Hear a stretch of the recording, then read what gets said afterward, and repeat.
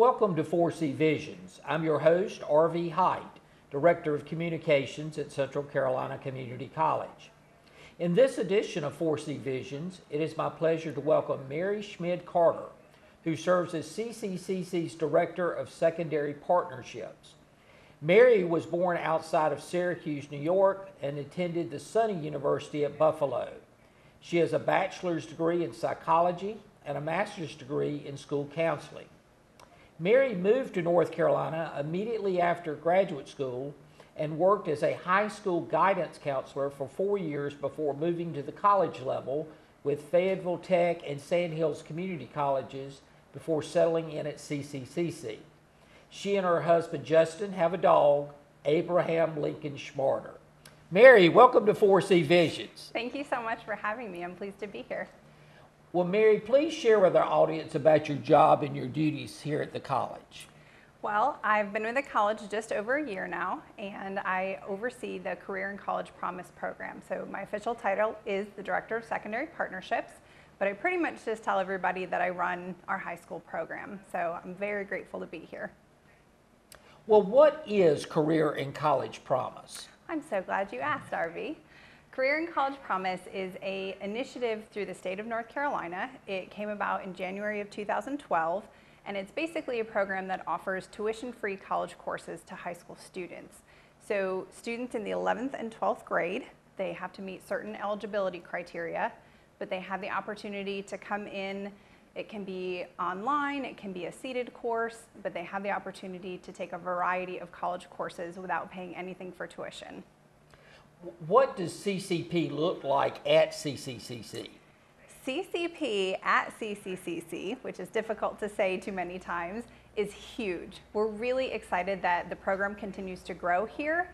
We currently have over 1,700 students that are current high school students also taking college classes with us this fall. We see no end in sight for that enrollment, and we're just absolutely thrilled to offer this opportunity to so many students. Well, I know that one of the ways that these students come to us is through a program called CCW, Central Carolina Works. Can you tell our audience a little about that program? Absolutely. Central Carolina Works was implemented about 3 years ago, the fall of 2014. We were lucky to partner with several business and industry leaders to provide extra opportunities kind of above and beyond what CCP normally offers. So the very best part about what we do is that we have the Central Carolina Works advisors. They're available in all of our high schools, and they're basically an extension of my office. So I'm not available to visit every high school and meet with every student. So my Central Carolina Works advisors really have the opportunity to provide that in-depth advising for the students. It's an amazing opportunity. Most colleges do not have this as an option, so we're very, very thankful for the Central Carolina Works program to be able to help provide the funding for these folks. It's incredible. And as part of Central Carolina Works, these counselors are in our public schools in our three-county area, but what about for those private schools or those students who may not be in a public school? How do they qualify for the program? So students that are not in one of our public schools mostly work with me. My personal caseload is to work with our private and charter school students from within our service area, and then occasionally we do have students from Wake County or Johnston County that choose to come to CCCC to take a course, and I generally work directly with those students. Well, let's talk about some of the pathways that students can enroll in at CCCC. Absolutely.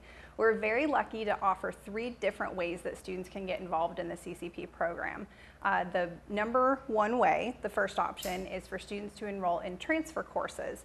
So these are courses, they're your general education courses, things like English, math, history, maybe a foreign language.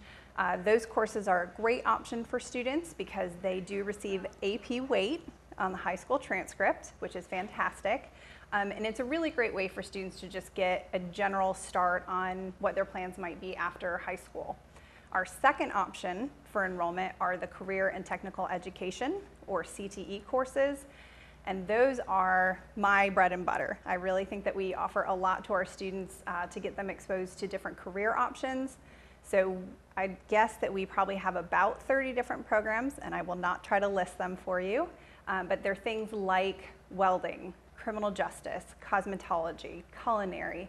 They're things that we encourage the students to explore and get some on-the-job training. Some of them do involve apprenticeship options. It's really just a great way to expose the students to some different career fields. It gives them a chance to explore. And then our third option that we're really proud of are our cooperative innovative high schools. We currently have 3 early college programs. There's one in each of our service area counties, and those allow students typically to complete an associate degree at the same time as their high school diploma. So it's really even above and beyond what our normal CCP students get. The students at the early college take classes as early as their 9th grade year and really just get an incredible amount of access to our college courses with the intent of completing that degree for free. Well, it's an exciting program that these students can not only get their high school education, but also get a college education at the same time. And I would think that that's one of the more attractive parts of the program when you're speaking to parents. Absolutely. I think it's really important to get parents on board. And whenever I speak with a group of students and parents, I remind them that there's a really important TV-friendly F word, and that is free. So it's really incredible for students to be able to take these classes for no tuition money whatsoever. So for example, English 111, a very typical 3-credit course. They'll not pay any money for that through CCP. If they were to come to Central Carolina after graduation, it would cost them about $230 for that English course. If they're taking it at NC State, you're talking about $800, and Campbell's about $2,000. That's not to say that NC State and Campbell are not fabulous programs, because they are. We partner with a lot of different colleges in the area that we're really proud of. But if you're going to take the same course anywhere, we really think it's a great idea to save some of that money. And if you can do that during high school and not pay any tuition for that course, then we think that's really the very best option for students. And I wanted to ask you about the college situation. So a lot of your students, when they graduate from this program, do have the opportunity to go on to a 4-year school, I would think. Absolutely. We really encourage the students to consider staying at Central Carolina Community College. Depending on how many credits they have, they're often well on their way to an associate degree. So we talk to students about the financial importance of starting with CCP, getting those classes for free, staying at the college to take the rest of their associate degree program for a more minimal cost, and then by all means transferring on to NC State, ECU, Duke, wherever it is that they want to go after graduation. So they can certainly get a head start on that bachelor degree, but we think that remaining at CCCC for a little bit is really helpful as well. Excellent. Now, how would students go about getting involved in the program? Well, as we talked about before, the Central Carolina Works advisors are in all of our high schools. So for our public school students, that is really their best access to the course, is to talk to their CCW advisor. So we have 3 high schools in Chatham County, we have 4 high schools in Harnett County, and 2 in Lee County, so 9 altogether. All those students have to do is ask to be put in touch with that CCW advisor. Most of the time, the advisors are located in the guidance office at the high school. Occasionally, they're located elsewhere in the school, but that office would certainly know how to put a student in touch with their advisor. So the advisor will talk with the student one-on-one. They'll look at their high school transcript and their test scores, make sure that we're finding something that the student is an appropriate fit for, and really kind of offer all of those support services. If we have students at the early college, those programs are handled basically through each county office through the LEA, and there's usually an application process for the early colleges during the spring of each year for the following year. And again, if we've got students that are at private schools or outside our service area, they can pretty much just contact me directly. Well, obviously the students know a lot about the program through the counselors. What would you like to say to the parents of students who may be considering or on the fence about the program? I think it's really just a great opportunity for students to explore something earlier, basically.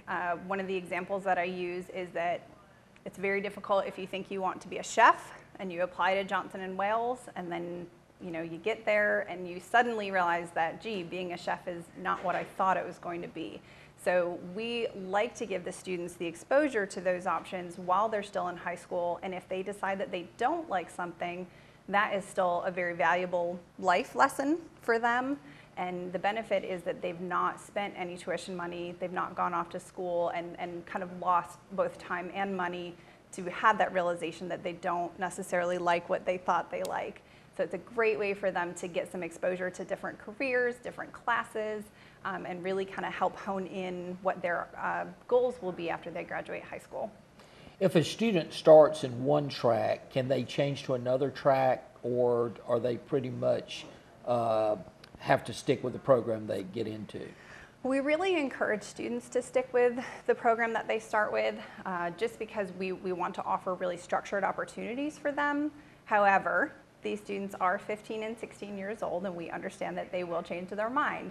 So as long as a student can have a convincing reason and say, you know, I know last semester I wanted to be in law enforcement and now I want to be a nurse, we will certainly work with that student. They're not tied down once they start the program. And how can our listeners receive more information on the Career in College Promise program? There are several different ways to get more information on the program. Probably the easiest thing to do is have our listeners visit the CCCC website. So they go to cccc.edu. There's a search box at the top, and they can just type in Career in College Promise. That will take them right to our site, talks about the courses we offer, talks about who our advisors are at each of the high schools, and additional contact information. And what makes CCCC such a special place? I really enjoy working at CCCC because I think that our focus is always learning first and students first. So anytime there's an issue, we really try to go to bat for our students. There's a lot of support systems, advising opportunities that are here that I've not necessarily seen at other colleges, so I'm pleased to be here. Well, thank you, Mary, and we will return to 4C Visions after these messages. Morning, Gary. We are GetSchooled.com. You want a college education, don't you? You know you do. Yeah, but I don't know where to start. That's why we're here. We're free, handsome, I think we're breathtaking. and here to guide you through every step of the way, starting with attendance. Gary, financial aid forms. Biology homework, G. I got this. Is that Bran?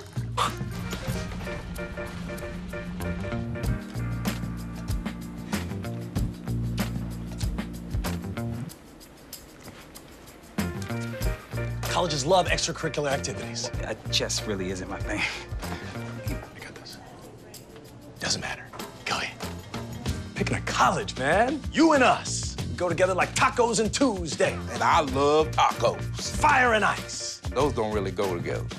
Go to GetSchooled.com for more info. And then from this angle, it all makes a star. I'm a teacher. Let me tell you what I make. I make learning a privilege, not a chore. Show up And frustration, a tool, not an obstacle. I make working hard seem easy, and giving up impossible. And then we're gonna turn the lights and everybody look up. I make an old subject feel like a fresh thought. Find me one. What's your reaction gonna be? Yeah, exactly. And unconventional methods Okay, what else? common. This is their world. There's nothing. And then they die. Go ahead, go, go, go. I'm a teacher. I make more.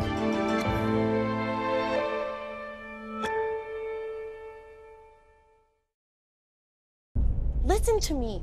I am captain of the track team. And if I'm late, She doesn't really think she's going to get out of here, does she? Be nice. She's new. Hello, is anyone there? Ugh! Wow. Even from our standards, you look awful. Oh, sweetie, what happened? Me? My friend Becky got to talk to this super cute boy, and I tried to act like I wasn't jealous, but I so totally was. And then out of nowhere, this concrete barrier just popped up.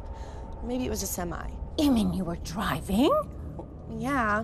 I mean, I know the whole eyes on the road thing, but this was a super important text. Maybe you have to know, Becky. Texting? Great. But it was only like 5 seconds, and I'm a really, really fast texter, so it wasn't even a big deal. Actually, has she texted me back yet? Wow, I get like no bars in this place. I wonder if they have Wi-Fi here.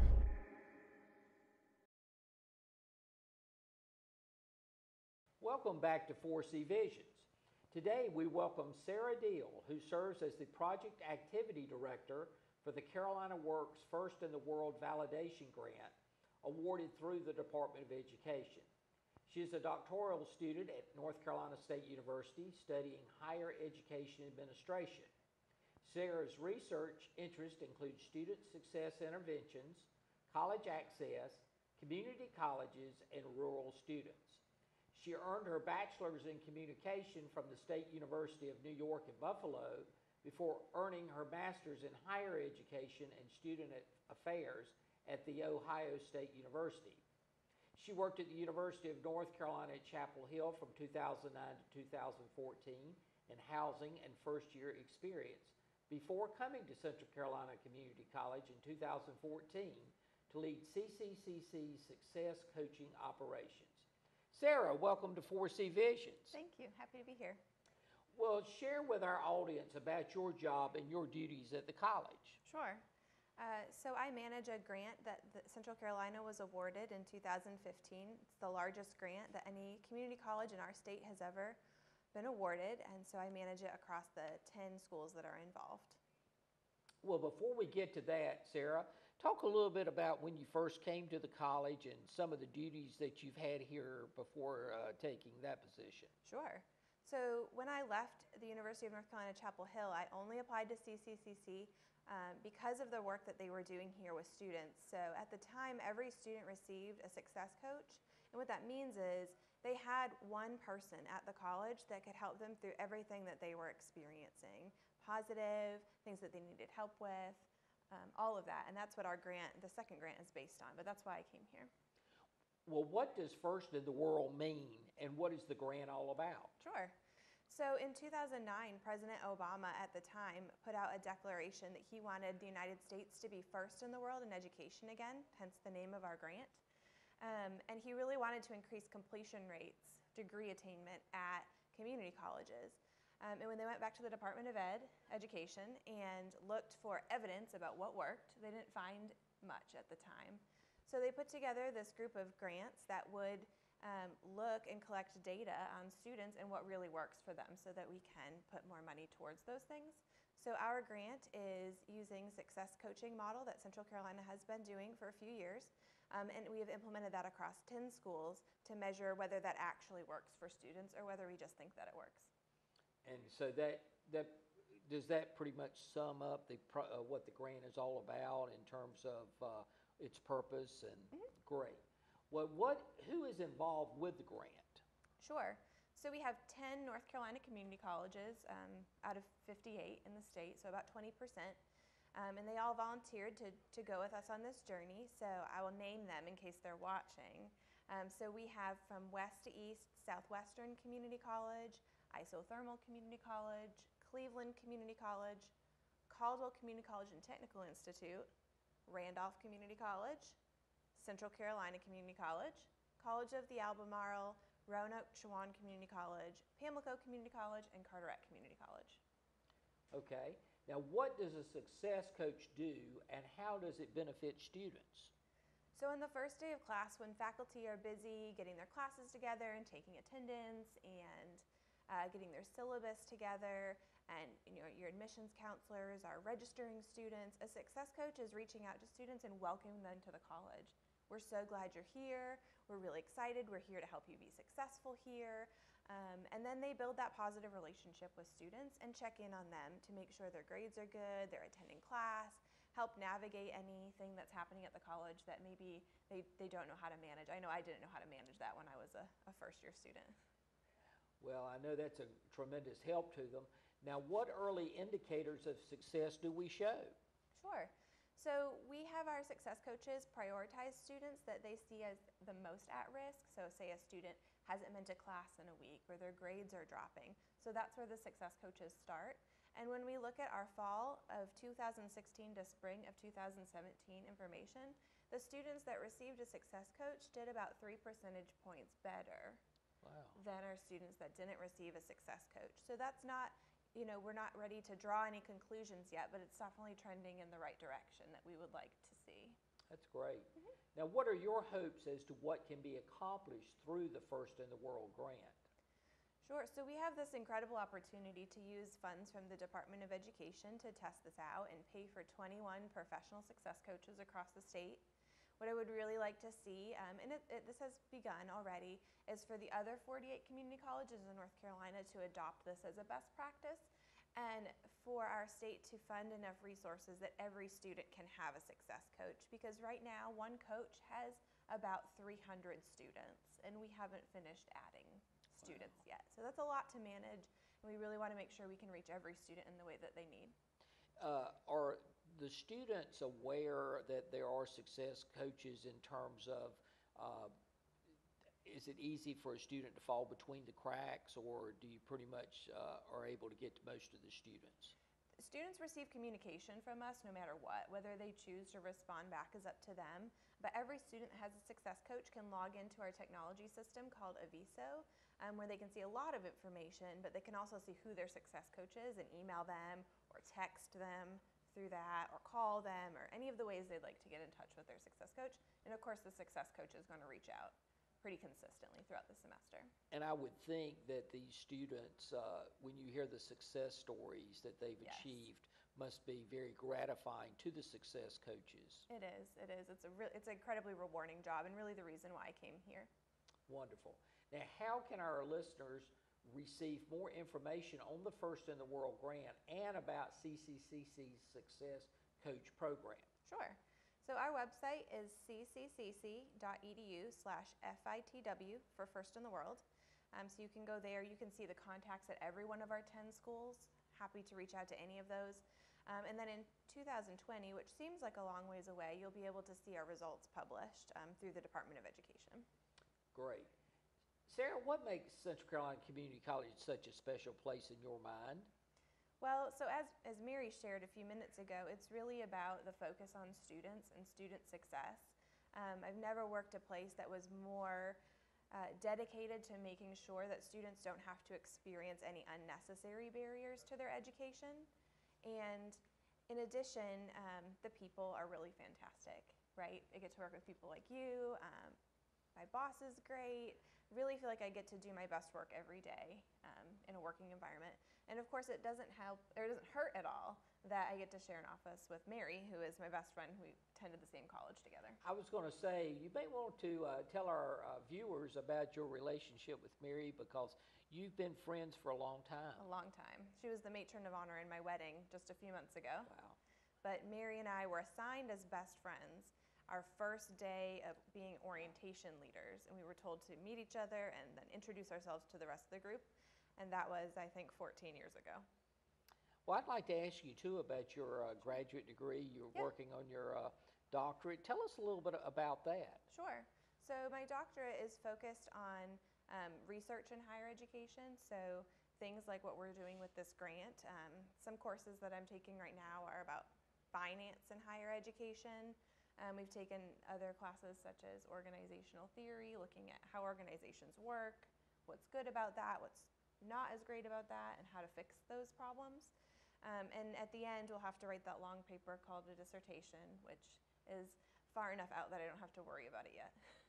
Well, and I know that you were at UNC Chapel Hill for a time, but it was kind of a different field from what you're doing now. Talk about that transition and why the change. Well, I'm pretty sure if you ask my supervisors at Chapel Hill, they would tell you that they told me I was nuts.